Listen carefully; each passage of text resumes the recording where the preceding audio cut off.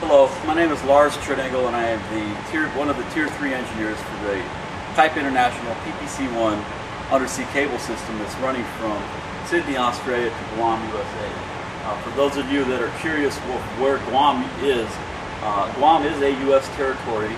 We're about 13 degrees north of the equator and about 1,800 kilometers straight east of the Philippines in an island chain known as the Marianas Island Chain. For those of you interested, you can look it up on a map. It's very, very easy to find, and it can give you an idea of the distance that this cable is running. Today I want to talk to you about our PFE. Our PFE is basically made up of 4 parts, and what we have here in Guam, and which will be the same thing in Sydney, is what we call a high voltage PFE. This PFE has the capability of putting out 12,500 volts with a constant current of 1.6 amps. Now, the major components on this system are the PLINB bay, which we call a PLIN bay, our converter control bays, which basically are converters, our plant monitor bays, and our test load bay. The PLIN bay this is actually an optional accessory that we use that we put in usually when we have a long distance or we have some kind of electrical interference along the route that our land route cable takes before it goes into the ocean. In this case, from the cable station here to the beach manhole is approximately 8 kilometers.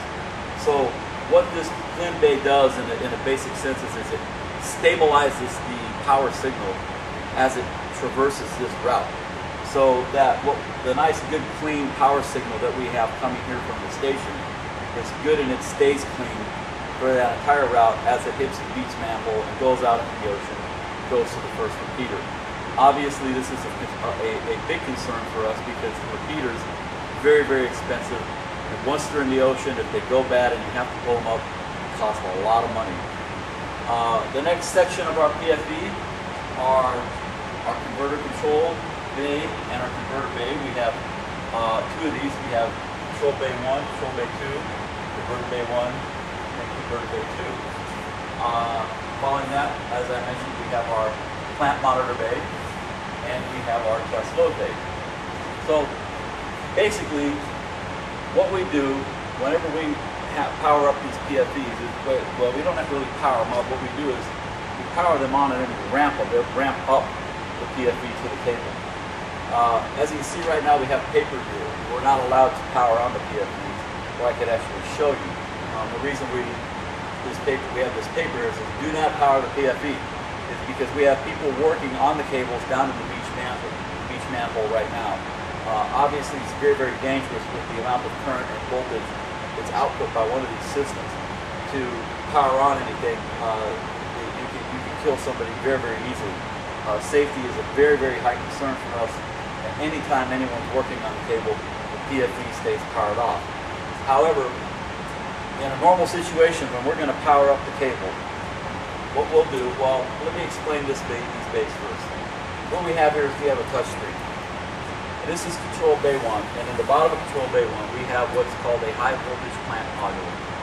This control bay is plant A. This over here on control bay 2 down here is plant B. Our normal configuration that we run is plant A on cable, plant B on test load. The reason that we do this is because if we have a faulty converter somewhere, as I said, we have multiple converters in here, and let's say we have a converter go bad, we can take down this converter bay, and we can pull that converter, we can put a new one in.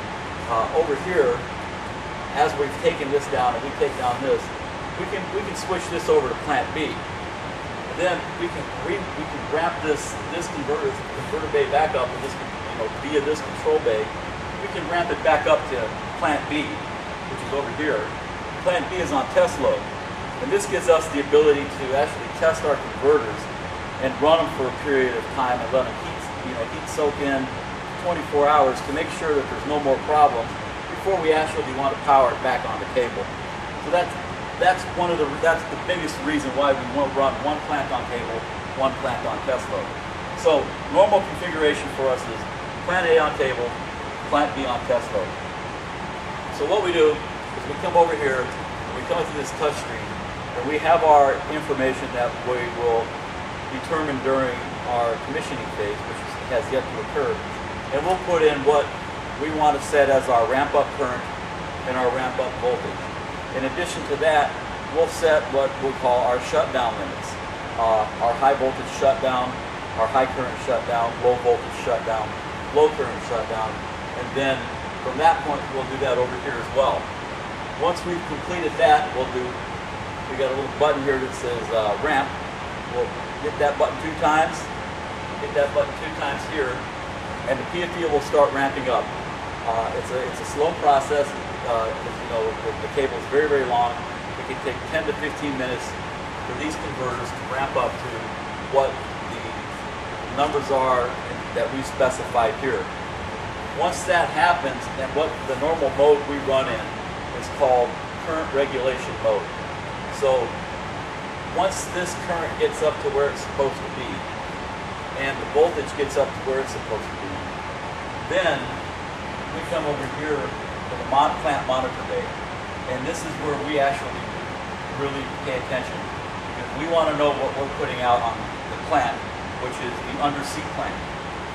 Now, what we do when we ramp up these PFEs is we ramp them up in Sydney and we ramp up Guam. We ramp them up at the same time. Okay, and when we do this, our idea is to balance the power or balance the load that's being put out onto the segment. So when I'm finished ramping up, let's say, well, I don't know what our voltage would be yet, but let's say it'll be 10,000 volts, and we'll have it at 0.80 amps, okay, for the current. So my current should say 0.80, and the current in Sydney should say 0.80. And since we want 10,000 volts, we want to balance that to where 10,000 volts total across the segment. We want to share that, so we want to be at 5,000 volts here, and they want to be at 5,000 volts. So what we do is we might have to tweak this a little bit by increasing current here or there, or decreasing current, and then we watch this plant voltage move up and down until we get it to within 50 to 100 volts. This is what's then known as a balanced segment, where we are now in conjunction with the Sydney PFE sharing the load of the segment. This is very important for us, and the reason is because at any time the PFE here or the PFE in Sydney, which this doesn't happen, it's very, very seldom does this ever happen. For some reason, a PFE shuts down.